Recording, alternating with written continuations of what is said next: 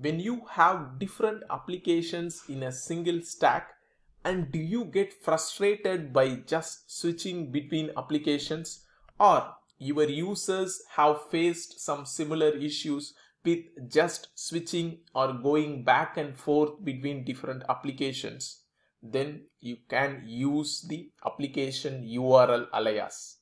Application URL alias was introduced in 8.4 version. If you look at this URL, you will find the URL path as app/then an identifier, right? So this is the application alias, and you see there is an underscore because we never explicitly launched the application and Pega has launched this URL for us. Okay, let me be more clear. Where we can find this application URL alias? If you open this application rule, and in the application definition, we can find the configurations. When you create a new application, Pega by default adds you the application URL alias, and you can always change this URL alias. But just make sure after you deploy to production, if you change this, then you have to update this at multiple places. So it is always good that before you move the application to production, make sure you have the right application URL alias. So in my case, I have this is my application URL alias, right? So what I can do is I can just copy this, and then you will be prompted to re-log in.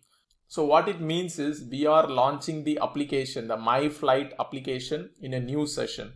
Since I'm using Community Edition, I can use this login with SSO to just quickly log in into the application. So here, as you can see, I have logged in into My Flights application exclusively by using the identifier. Now let me do one more thing. I will also log in the other application, My Banks application. Now I have copied the application URL alias for My Banks application. Let me open a new tab and then do the same thing. Now you see it tries to have a new session, a new requester session. It again asks for login. So I can log in with SSO. Now you can see I have launched two different applications which is into the same infrastructure into a different tabs. I can do whatever things I want. For example, I can create a case from here, and then here I can work on data or channels. You can work independently on different applications. This can be an interesting use case for your business application users if they want to switch between different applications.